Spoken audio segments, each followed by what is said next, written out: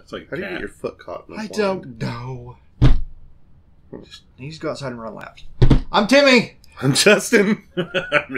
and this is Three Old Tech Dudes. Mostly.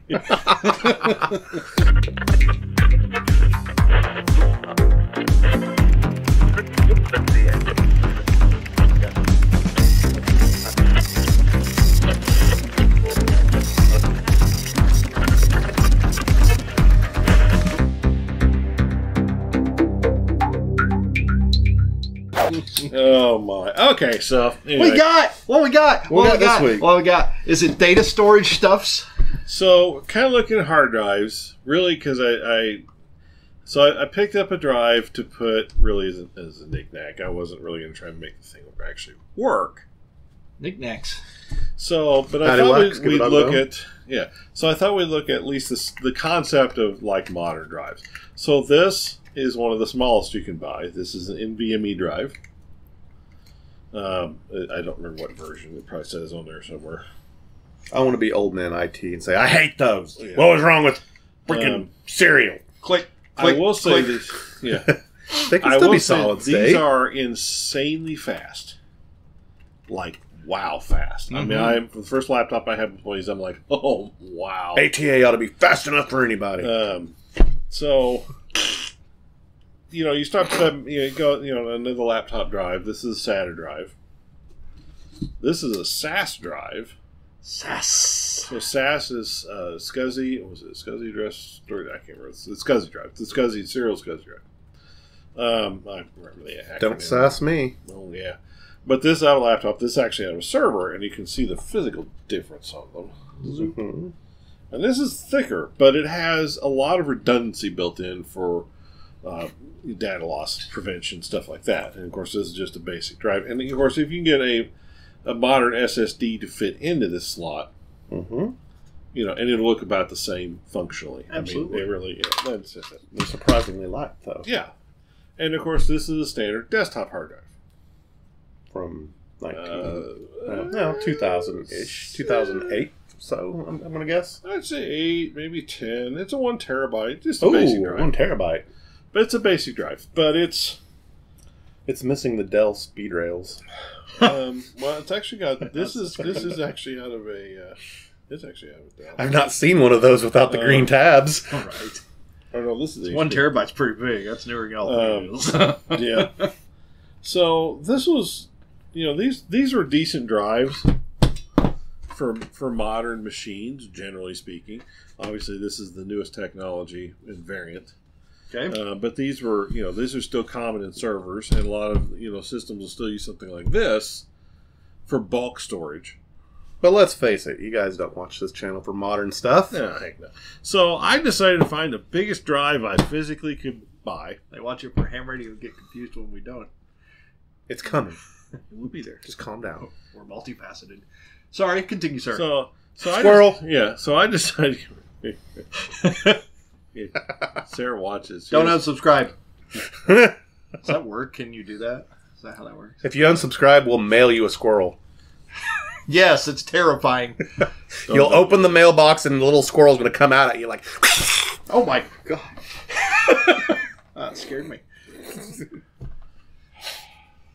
You ever wonder about your friends? So what do you have for us this week, Nathan? Well, so you showed us these hard drives. What? So anyway, I wanted to find the biggest hard drive that I could physically buy. So everyone's like, okay, like 10 or 12 terabyte. No. We're talking a whole, probably 20 megabyte, man. What the crap is that? This? Did you take that off the stall in the bathroom? Yeah, what is that? Just toilet paper holder. Wait. No, this is literally... Get this to come on straight. Yeah, there it goes. Ooh. Whoa. It's like it was meant to do that. Platters for reals. Yeah, I can fix that piece. But so this is a 3 platter because the top one is literally just for safety. This is the actual data platters for the hard drive. These are 14-inch platters. This thing, I want to say, is like a 20 meg, maybe a 50 meg drive. I don't think it's even, maybe a gig. As I recall, I'll have to go back and look at this actually. You're going to say all that, it's going to be like 10 megabytes. Yeah, and maybe this may be 10 megabytes. I bet it's not a lot. Do you kerplunk that in something? So this actually was one that was so back in the day, just real quick, and I will show a picture, like Remington Rand or IBM, any one of those things, had large drives that you could put on the big mainframes, like a System 360 or 3 whatever. And some of them had removable hard drives, so you could change the drive platters. This is a platter out of one of those. So basically, you would store this with the lid on it, of course, off on a shelf, whatever. And when you needed to change drives, instead of, like you used to have the real tape, but you needed to have some physical hard storage. So there's different ways to do that. But in the end, it became really this is the predecessor to this, because fundamentally, this is this type of stuff is in here. Yeah, right. So this used both sides of the platter, and the head assembly of this is gigantic, swinging in there, and this thing spinning around, of course. That had to be terrifying. So this sat in a cabinet that was about the size of this table here. I mean, it was a pretty big size thing that just had, you can see pictures of it. We'll put some up now from like NASA and things like that, where they actually had these, where you can see like this drum assembly that sit down in this thing. And they had this one here, like I said, it's 3 platter, but if you look in there, you can see where they could change that out to different platter designs by changing that centerpiece. Oh, my camera. I'll make it So, did this thing rotate? Yep, it spins. How many RPMs we getting on this bad boy? I actually don't know. Finding information on some of that has been really, really interesting. Now, did I see that it said NCR on it? Yes, this is an NCR branded unit. Actually, the handle came off. It's actually right there. So, I'm going to make an educated guess that this is from an early point of sale system. So NCR at this time made parts for several people. This could actually be right off of like an IBM System 360. Or it could. IBM stuff looked very similar to that, especially the carry case. It was. So.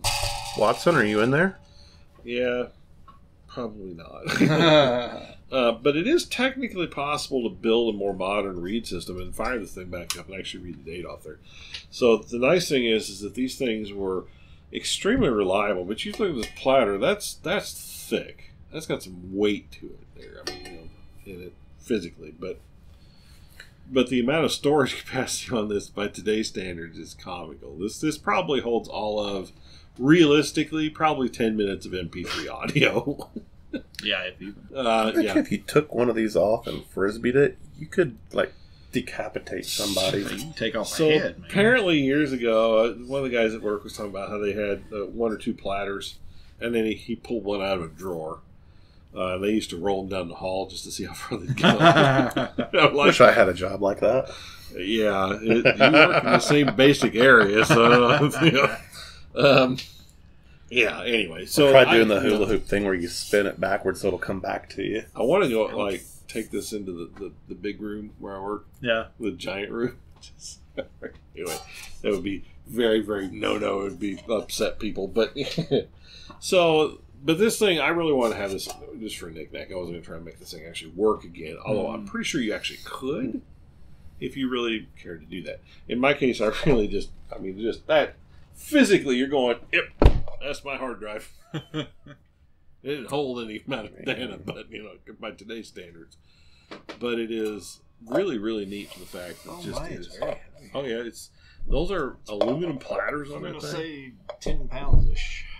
Yeah, it's got weight. More than a sack of flour. More than a sack. Here we go. But it's amazingly simple the way the thing was actually done, but it's a really well designed system. Yeah. The fact that these are still occasionally showing up being used in places is kind of actually amazing. Being used? Yeah, I have heard of people They can't get rid of these things yet because there's something on there they need. That's interesting. It'd be interesting to know what systems these are utilized in today. Or guess. Legacy systems still running something. Wasn't there a story not that long ago concerning like 5.5-inch floppies or something in the government? Yeah, so they were still running 5.5-inch floppy disks. And it became a problem because they could no longer require them or something. Probably completely out of production at this point. I don't remember that news story precisely, but I see. However, I found an open late '90s package of Radio Shack high density 1.25 or 5.25 floppies. Yep. In my garage the other day. And they were high density. Yeah. Oh, yeah, they were still in the Radio Shack hanger thing with the yellow plastic over them. Nice. Like where they would have hung on the shelf. As I recall, my first computer wouldn't do high density disks. I never had one that old until later. I got my computers a little late. So, well, yeah. I mean, mine was just really old. Right. I think I was like 11, but it was... Well, my first PC had 3.5-inch floppy, which I thought was the coolest thing ever because it was like just really that was like the high end drive type. I put a 20 meg MFM drive in it with the RLL card, which kicked it up to 33 meg. Oh, that was high end. Yeah. Yeah. So mine had the orange monochrome monitor. Mine started with that, but it did have a color. Mine had a color video card in it. Mm-hmm. But I had a monitor. I had a color video card emulator so that I could run games. I've heard of those.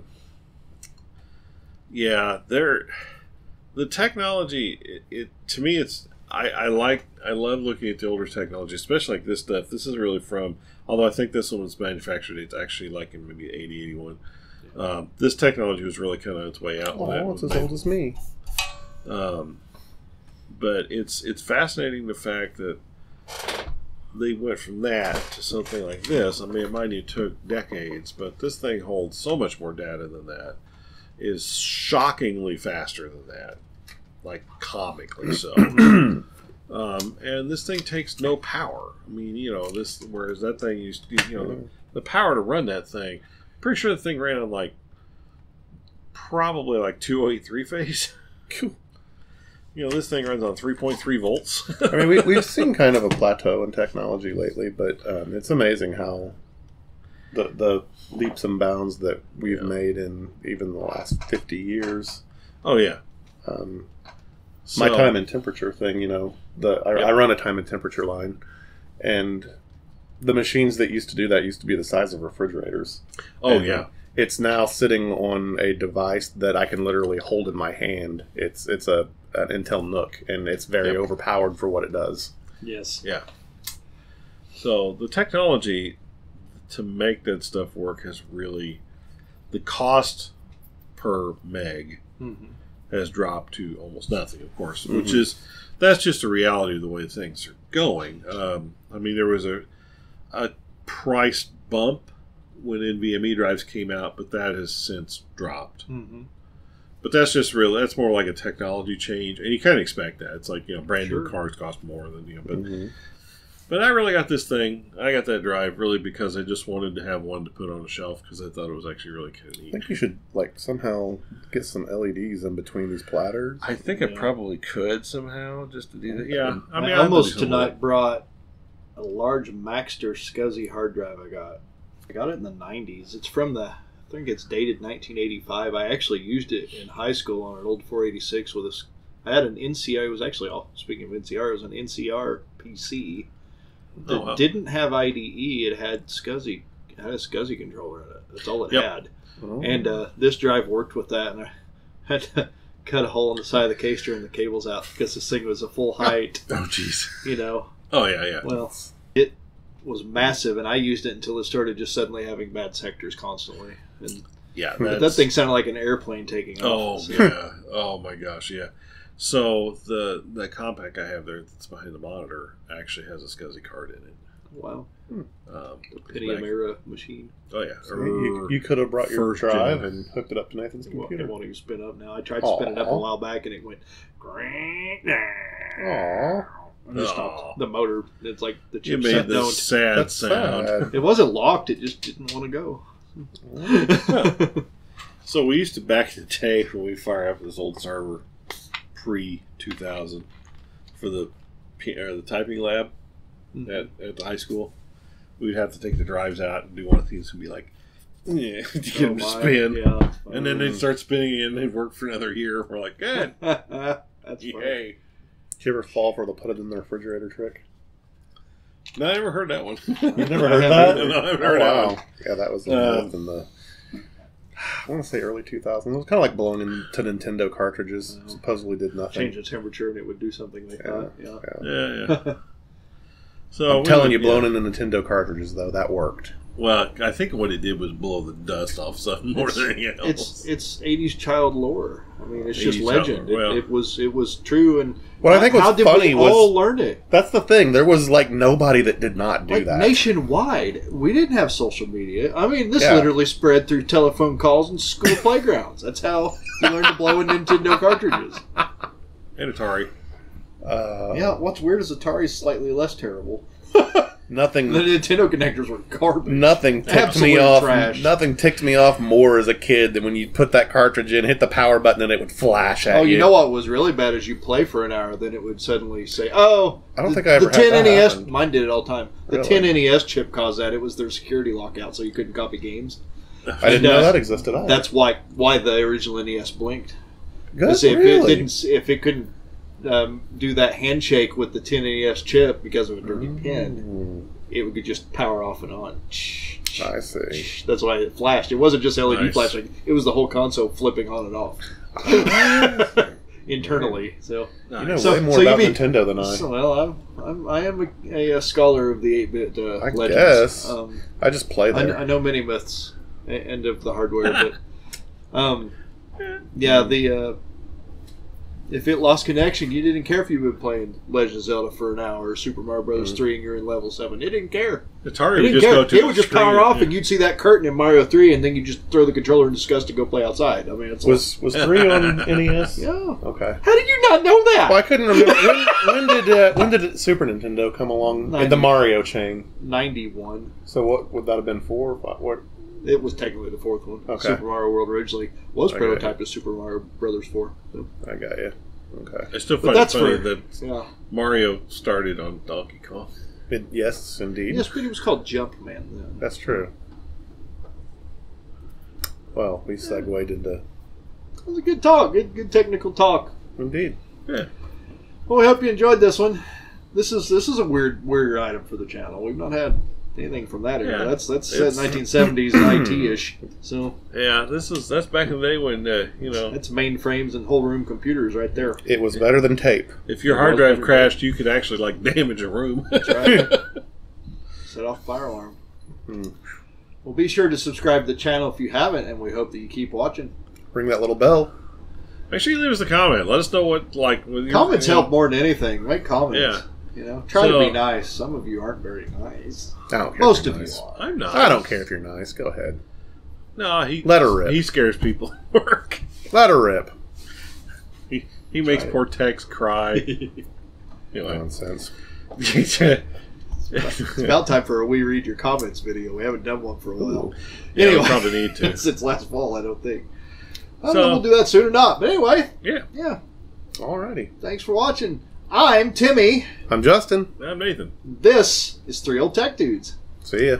Thanks for hanging out with us here on 3 Old Tech Dudes. Please subscribe to us here on YouTube for more tech old and new, tinkering at the workbench, repairs, ham radio, electronics, computers, and more. Please like this video and share 3OTD with your friends to help us grow the channel. We tweet at 3 Old Tech Dudes 1 on Twitter, and you can keep up with us on Facebook. Just search for 3OTD and look for our logo. Thanks so much for watching.